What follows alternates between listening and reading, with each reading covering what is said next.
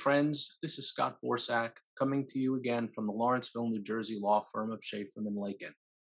With April 15th a few weeks away, I thought this was a good time to revisit some of the rules regarding the tax treatment of your PPP loan.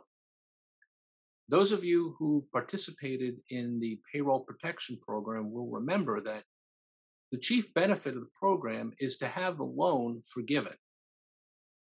When the CARES Act was passed, there was a provision in the law that provided that the forgiveness of a PPP loan did not give rise to taxable income. That changed the general rule of taxation, which provides that if a borrower has a debt forgiven, the amount of the forgiveness is taxable income to the borrower. So the CARES Act changed that, and there was no taxable income on the forgiveness of the loan.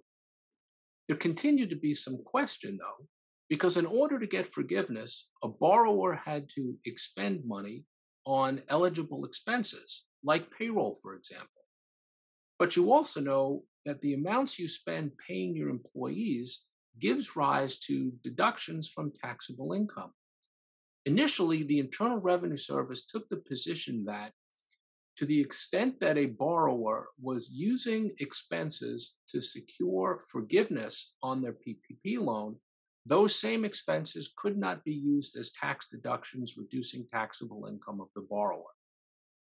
That rule was also changed by Congress in legislation subsequent to the CARES Act, which provided that not only was the loan that was forgiven not taxable, but the expenses that were incurred by a borrower to generate that forgiveness could continue to be deductible against other income of the borrower.